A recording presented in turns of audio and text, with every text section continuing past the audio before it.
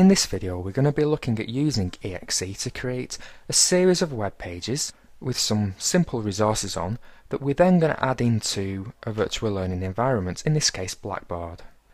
So over the next few videos we'll show you the process that you'd have to go through to do that.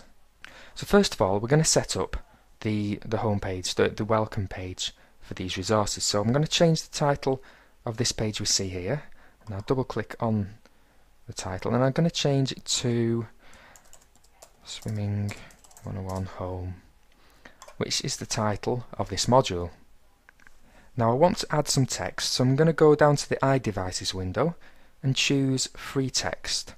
Now this will add a little object which has got some text in it,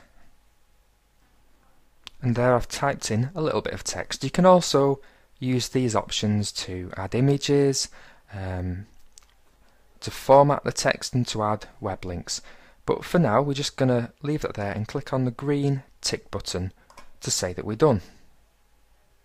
And you can see the text has now been added to the home page.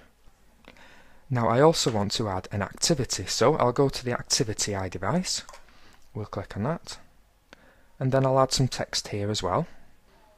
And I've added some text there to tell the students what to do. I'll call that activity 1, and then click on at the bottom left this green tick, and that'll add the activity to the welcome page as well. So you can see it's very easy to add some simple text to these pages.